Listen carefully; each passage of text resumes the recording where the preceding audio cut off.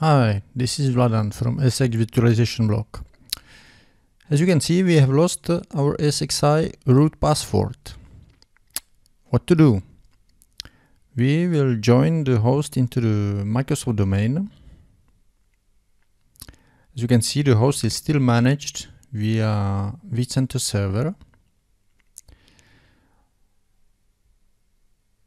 And this is necessary step. So, joining the host to a domain, it's very fast. Next,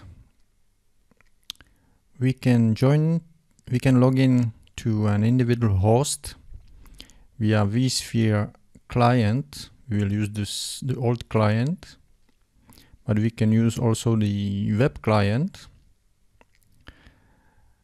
So the 10.10.5.12 is our ESXi host, and we are using domain admin account. As you can see, we can log in without problems.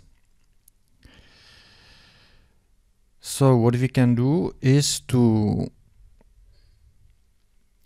not here, to users, and now we have the root user where we can change the password.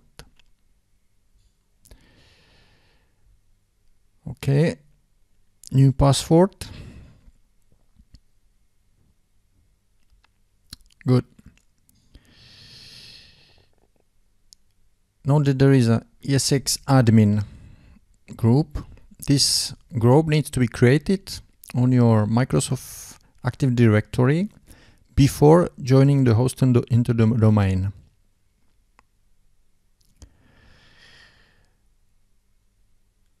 Now we can try our root account. We have access. Very good. And the ESX admin group is a global security group, and the members are admins of the ESXi host when each host is joined to a Microsoft domain. Okay. And one more thing I can show you is in advanced settings.